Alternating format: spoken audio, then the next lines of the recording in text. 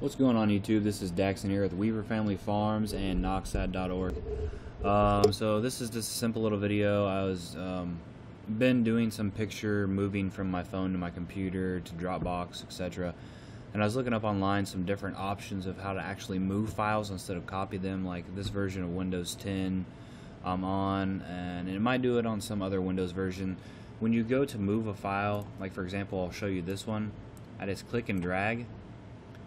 It's making a copy, which is kind of good in a way, but also if you're actually just trying to move files from one source to another one by one, you know, trying to sort them as you do it, or going to be doing some video editing or something, that's kind of a pain, because then you have to go through and see, okay, which files did I just copy, and then you have to go through and try to delete them from the original source.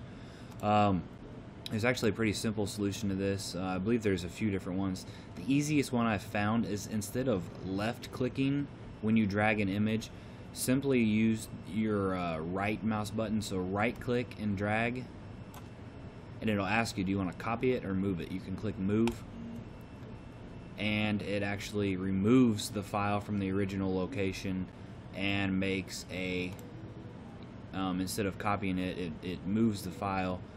Now I'm also going to show you can do that the same way with, let's say, two files here.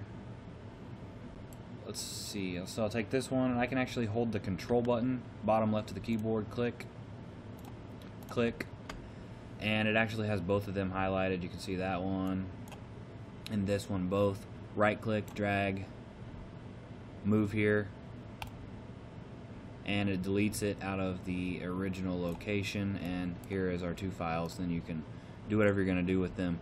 But yeah, that's it for this video. Hopefully this little short tutorial helps you out. Thanks for watching. See you later. Bye bye.